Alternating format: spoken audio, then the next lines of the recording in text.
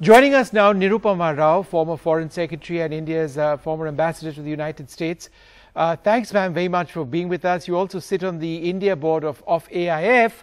Now, you've interacted with the American India Foundation during your tenure as ambassador, after that as well. Tell us how organizations like AIF play such an important role in reaching out to people over here, particularly at times like this. Thank you, Vishnu and Pranay. It's wonderful to be on this show, and so happy that NDTV is supporting this very worthy cause. In response to your question, I think relationships between democracies such as ours are built essentially on the people-to-people component.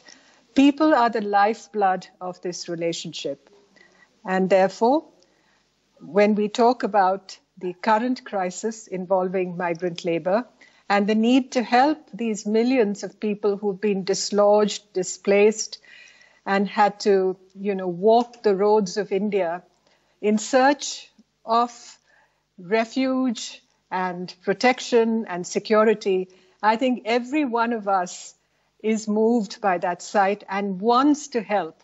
We have to develop and discover the compassionate core within each and every one of us. So coming back to what the United States and India can do together at this time, I think the work of the American India Foundation very much epitomizes and essentially crystallizes what the meaning of this people-to-people relationship is about. Right. You've, of course, worked. Thank you very much. Good to talk to you again. You, of course, worked a lot with Indians in America and their relationship with India, and it's just wonderful to see the Indian diaspora in America come across the world and form this bridge and help out in this migrant crisis. So basically, you must have found in your life that you can take an Indian out of India, but you can't take India or their DNA out of an Indian. Is that wonderful?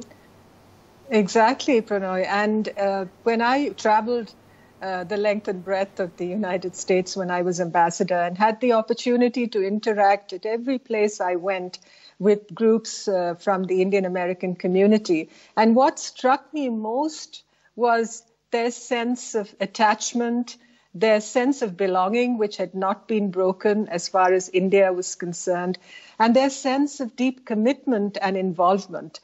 The concepts of dana and seva are very much a part of our cultural traditions. And it's also very much a part of the American tradition. Within the United States of America, it's one of the most giving countries in the world. And there's a lot we can learn from the average individual American in this regard, despite all the troubles and the upheavals that have besieged that country in the recent past especially. When you think of the giving culture of Americans and when you think of the spirit of volunteerism, which I feel we need to inculcate much more in this country, which is what Gandhiji spoke about. He essentially was a great votary of volunteerism. And we need to go out there when we see these scenes of suffering, I think more than just feeling moved about it or engaging in debates about it. I think we have to do something about it. Yeah, in fact, actually, in this whole crisis, we found a lot of ordinary Indians coming forward and donating, as long as they trust where the money goes is going to be used properly. That's very, very important, that factor of trust. It's amazing how people are coming forward. That's heartening to see. Thank you so much for joining us and sharing your experience. Thank you so much, Pranay. Thank you.